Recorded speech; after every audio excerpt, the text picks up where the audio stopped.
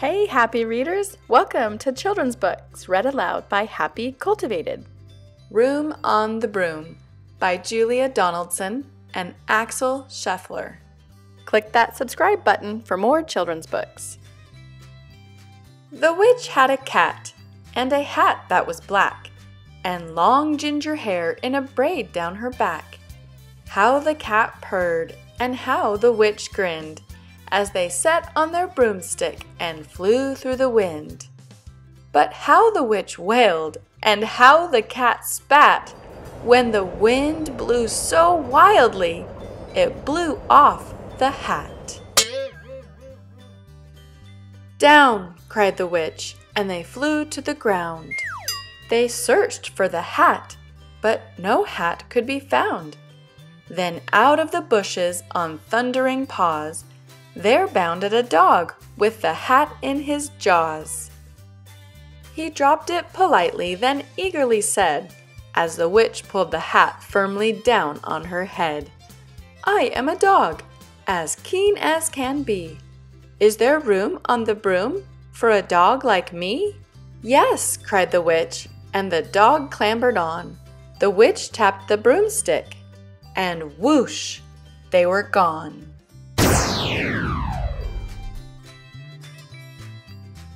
Over the fields and the forest they flew.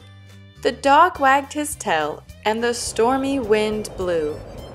The witch laughed out loud and held on to her hat, but away blew the bow from her braid, just like that. "Down!" cried the witch, and they flew to the ground. They searched for the bow, but no bow could be found.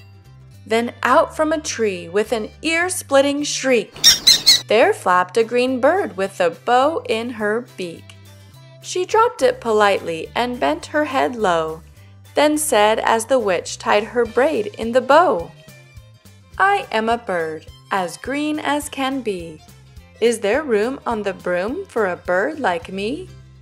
"Yes!" cried the witch as the bird fluttered on. The witch tapped the broomstick, and whoosh, they were gone. Over the reeds and the rivers they flew. The bird shrieked with glee, and the stormy wind blew. They shot through the sky to the back of beyond. The witch clutched her bow, but let go of her wand. "Down!" cried the witch, and they flew to the ground. They searched for the wand, but no wand could be found. Then all of a sudden, from out of a pond, leaped a dripping wet frog with a dripping wet wand. He dropped it politely, then said with a croak, as the witch dried the wand on a fold of her cloak, "I am a frog, as clean as can be. Is there room on the broom for a frog like me?" "Yes," said the witch, so the frog bounded on.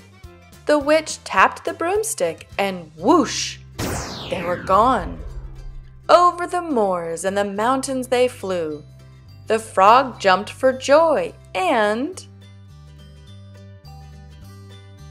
the broom snapped in two. Down fell the cat and the dog and the frog. Down they went tumbling into a bog. The witch's half broomstick flew into a cloud, and the witch heard a roar that was scary and loud.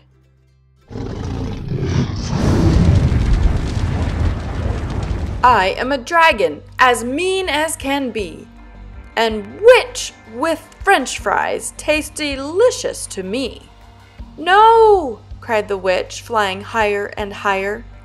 The dragon flew after her, breathing out fire. "Help!" cried the witch, flying down to the ground. She looked all around, but no help could be found.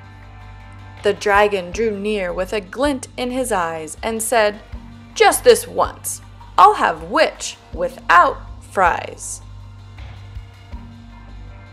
But just as he planned to begin on his feast, From out of a ditch rose a horrible beast. It was tall, dark, and sticky, and feathered and furred. It had 4 frightful heads. It had wings like a bird.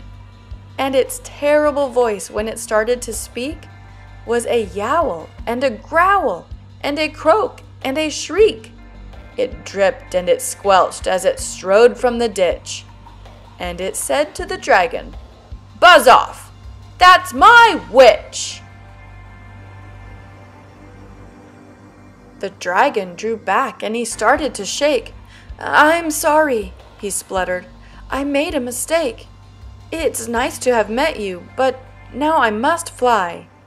And he spread out his wings and was off through the sky. Then down flew the bird and down jumped the frog. Down climbed the cat, and "Phew!" said the dog. And "Thank you, oh thank you," the grateful witch cried. "Without you, I'd be in that dragon's inside." Then she filled up her cauldron and said with a grin, "Find something, everyone, throw something in." So the frog found a lily, the cat found a cone, the bird found a twig, and the dog found a bone. They threw them all in, and the witch stirred them well, and while she was stirring, she muttered a spell. Iggity, ziggity, zaggity, zoom! Then out rose